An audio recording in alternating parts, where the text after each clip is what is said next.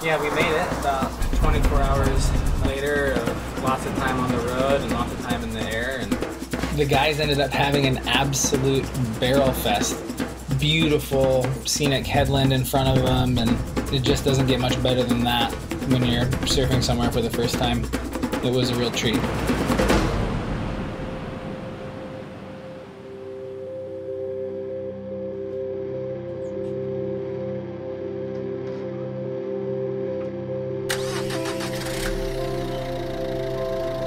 Yeah, so we left the house this morning and had a pretty good idea of where we were going to surf, and pulled up, and sure enough the waves were just firing. Kind of debated still about, oh, should we go check this wave or go check that wave? And I think that's just a natural thing you do in an unfamiliar area.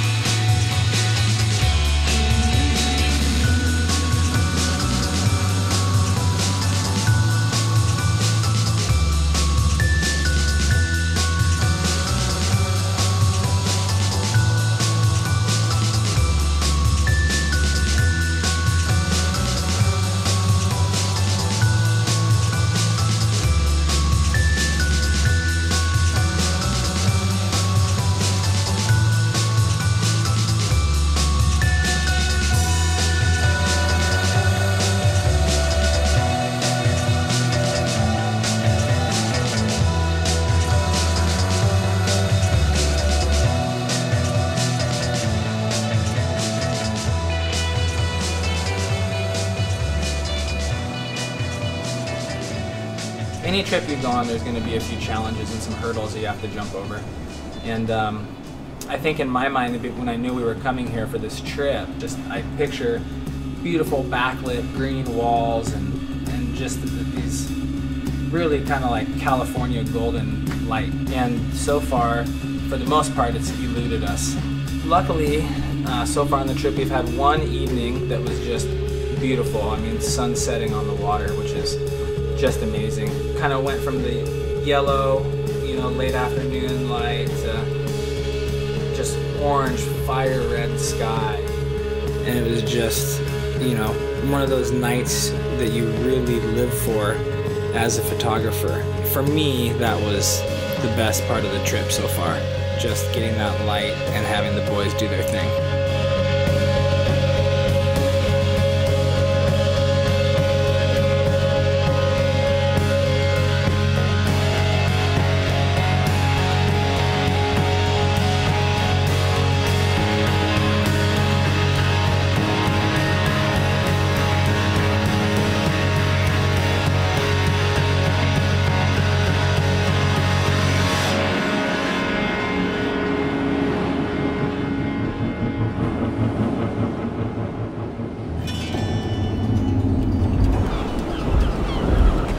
Hopefully it goes without saying that Mother Nature is in control of everything we're chasing, whether it's light or waves, whatever it is, she's in control. And for the last 3 days, she hasn't been giving us much on any front, so we've had a few down days. Looks like we might get some really good light tomorrow with a pumping swell, so fingers crossed.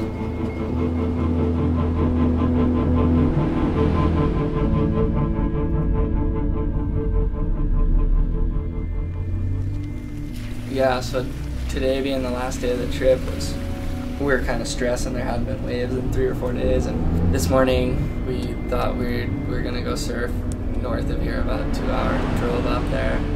The waves sucked. It was no good. Well, it's our last day with the full crew. I'm kind of stressing out. We fucked up.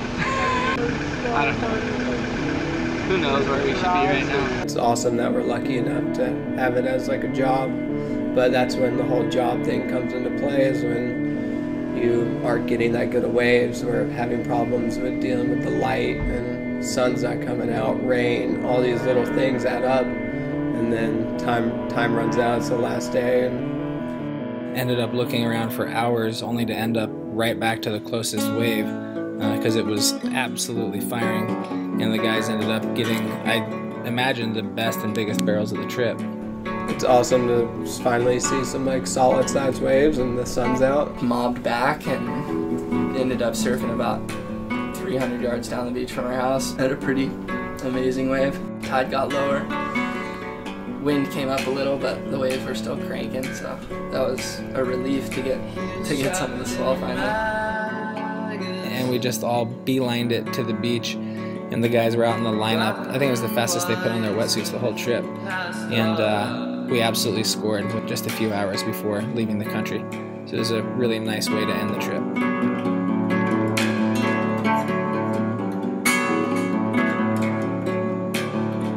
Stayed up late in his room, feeling all alone, feeling afraid.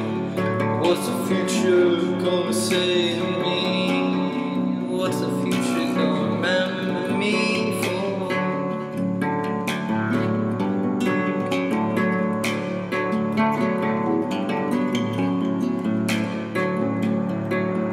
He was slipping in the magazine.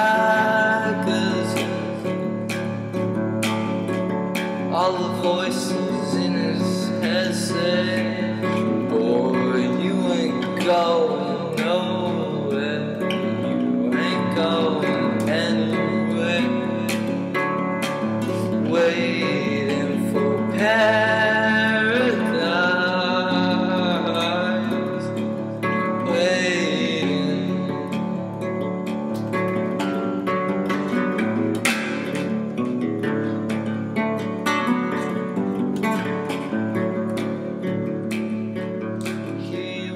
With my photography, I think just in some way or another, I hope it inspires people to just kind of get out and then search, whether that's their own backyard or, you know, traveling halfway across the world like we have for this trip. You know, it's just, if you can evoke a sense of emotion or make somebody feel something through your work, I think that's really the biggest compliment you can achieve from a person, and also it's just really what I strive for, just making people feel something and getting somebody really excited to go check something new out.